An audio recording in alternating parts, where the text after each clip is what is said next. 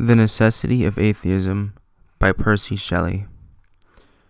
A close examination of the validity of the proofs adduced to support any proposition has ever been allowed to be the only sure way of attaining truth, upon the advantages of which it is unnecessary to descant. Our knowledge of the existence of a deity is a subject of such importance that it cannot be too minutely investigated.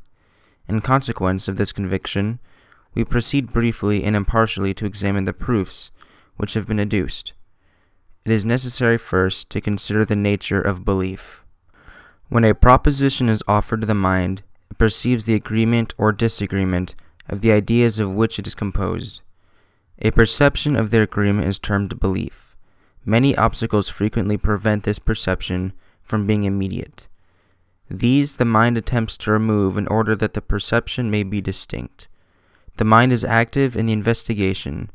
In order to perfect the state of perception which is passive, the investigation being confused with the perception has induced many falsely to imagine that the mind is active in belief, that belief is an act of volition, in consequence of which it may be regulated by the mind. Continuing this mistake, they have attached a degree of criminality to disbelief, of which in its nature it is incapable. It is equally so of merit.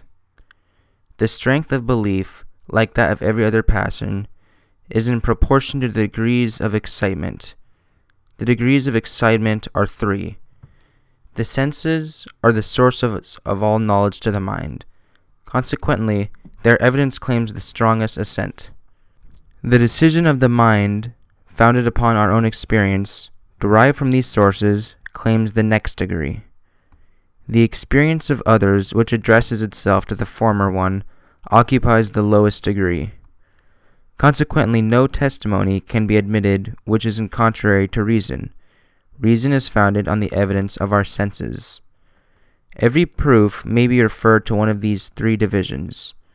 We are naturally led to consider what arguments we receive from each of them to convince us of the existence of a deity. First, the evidence of the senses. If the deity should appear to us, if he should convince our senses of his existence, this revelation would necessarily command belief. Those to whom the deity has thus appeared have the strongest possible conviction of his existence. Reason claims the second. Place, it is urged that man knows that whatever it is must either have had a beginning or existed from all eternity. He also knows that whatever is not eternal must have had a cause. Where this is applied to the existence of the universe, it is necessary to prove that it was created. Until that is clearly demonstrated, we may reasonably suppose that it has endured from all eternity. In a case where two propositions are diametrically opposite, the mind believes that which is less incomprehensible. It is easier to suppose that the universe has existed from all eternity than to conceive a being capable of creating it. If the mind sinks beneath the weight of one, is it an alleviation to increase the intolerability of the burden? The other argument, which is founded on a man's knowledge of his own existence, stands thus. A man knows not only he now is, but there was a time when he did not exist. Consequently, there must have been a cause. But what does this prove?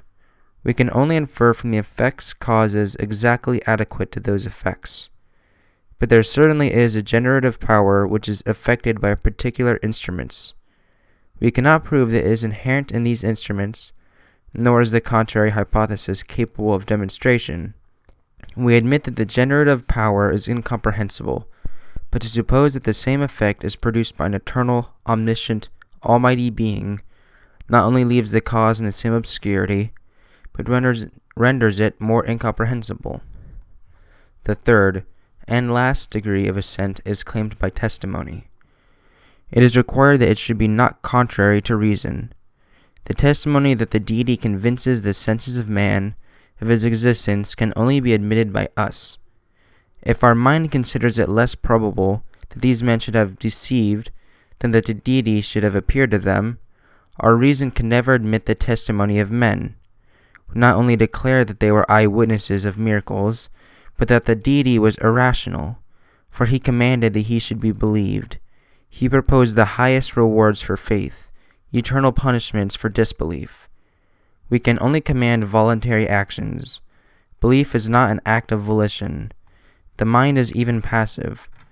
From this it is evident that we have not sufficient testimony, or rather that testimony is insufficient to prove the being of a God. We have before shown that cannot be deduced from reason. They who have convinced by the evidence of the senses, they only can believe it. From this it is evident that having no proof from any of the three sources of conviction, the mind cannot believe the existence of a God. It is also evident that a belief is a passion of the mind. No degree of criminality can be attached to disbelief. They only are reprehensible who willingly neglect to remove the false medium through which their mind views the subject. It is almost unnecessary to observe that the general knowledge of the deficiency of such proof cannot be prejudicial to society. Truth has always been found to promote the best interests of mankind. Every reflecting mind must allow that there is no proof of the existence of a deity. Q.E.D.